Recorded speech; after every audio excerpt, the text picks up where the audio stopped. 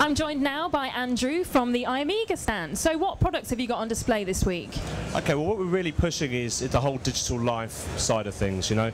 People have got a lot of multimedia content, they've got their digital cameras with MP3 downloads as well, and they're downloading films, and it's great because they're putting all this content somewhere, but they're not sharing it in the way that they maybe want to. So, you know, you've probably got a digital camera, I do. You're downloading it onto your PC. I do. You probably don't look at them that often. Nope. You're taking 1,000 photos for every one that you want, and so you're using up storage, but you want to be able to share them. So what we're doing on our stand is really showing people how they can take their content and use it in a way that means they can share it in the home, they can view it on TVs, okay, they can use it remotely and really get the best out of the digital life. Brilliant. Now, I've noticed you've got some gadgets here. Should we have a little chat through these and what they do? Yeah, I mean basically we're showcasing a few products, but the main one that we're talking about today is what we call the iConnect.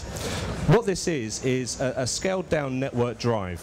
Okay. So if you've got multiple PCs at home and Macs, and you want a way of centralizing the data on all of those, you can either buy a network hard drive with a drive built in, or if you've already got some USB devices, be it sticks or hard drives, and you just want to share those, yeah, you can actually buy this product, okay, pop the products in here and actually network those up. So I'm also showing you the Iomega hard drive, which is a USB hard drive. So if you imagine you've got this device plugged into your network via the Ethernet cable, yep, straight into your router. You've then got multiple USB connections on the front. You literally plug your hard drive into the front. That hard drive then becomes fully networked. So you can access it through any of the computers. Absolutely. So if I've taken some pictures and you want to look at them and I don't want to have to lend you my hard drive or my camera, I can just plug all my data into there and you can access it. That's it, exactly. It's also got other features as well, such as remote access. So if you've got a hard drive plugged into it and you've gone on holiday and you want to maybe access some files, you pop the files into the remote access folder on here. You can then access those files through this box, through your router, anywhere around the world.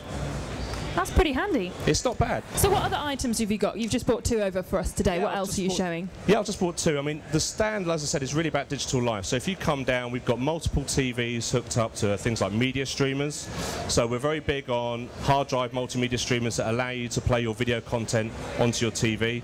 We've also got the network drive, so anything from a small single drive home media system hooked up to an Xbox, for example, nice, right up to one of our enterprise level boxes that really is for the prosumer, doing a lot of big file downloads such as photos and that kind of thing. So yeah, if you come over to the stand, you'll see we've got all of this set up. We've got it all working independently. We're using PlayStation 3s and Xboxes to show that these devices aren't just computer peripherals, they're really entering the home with third-party products as well. Well, that's great. So if you want to find out a little bit more about this and you're here today, you should definitely pop over to the Iomega stand and speak to Andrew, because he's your man. Absolutely, we're there. We'll demo everything and we'll show you what you can really do to free your digital life. Brilliant. Thank you ever so much. No problem, thanks.